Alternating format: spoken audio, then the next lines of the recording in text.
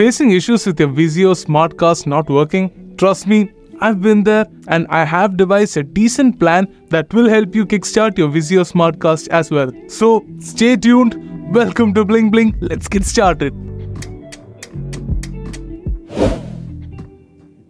If SmartCast straight up doesn't open on your Vizio TV, then you might need to refresh the system. Thanks to the rather middling specs of Vizio TVs in general, you are bound to face quite a few lags and stutter in your Vizio UI. So if possible, try waiting it out and check if SmartCast is loading. If waiting doesn't help much, then there's one thing that you should do other than subscribing to our channel for more Vizio content, of course.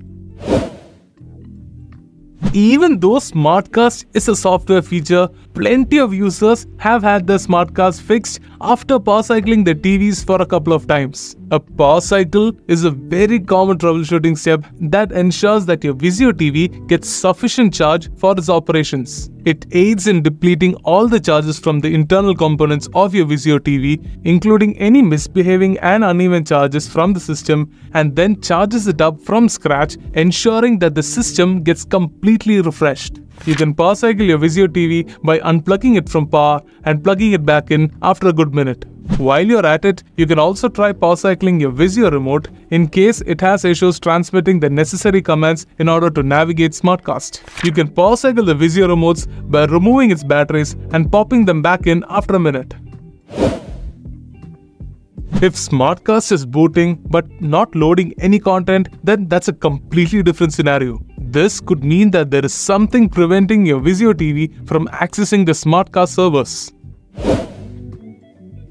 Access to the internet is the primary key that Vizio TVs require in order to access everything that SmartCast has for you to offer. This is the main channel for communication, so if your internet is down, then SmartCast will definitely be stuck on its loading screen.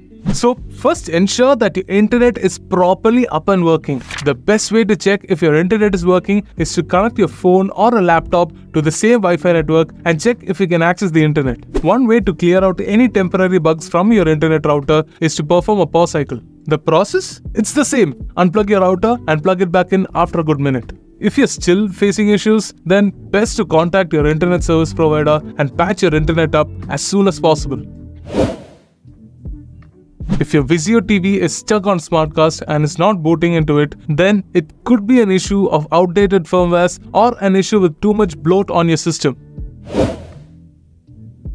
It's not often that we invoke updating the firmware of TVs in general, but it does help in patching up a lot of bugs that you are unknowingly riddled with. To update the firmware of your Vizio TV, tap on the settings button on your Vizio remote to access the TV settings. Then scroll down to all settings and select admin and privacy. Select check for updates and confirm your selection. You can also manually flash a firmware of choice on your Vizio TV by following a comprehensive guide on the topic from our website blingbling.com, which I've made sure to plug in the description below. As a final step, you can also consider performing a factory reset on your Vizio TV.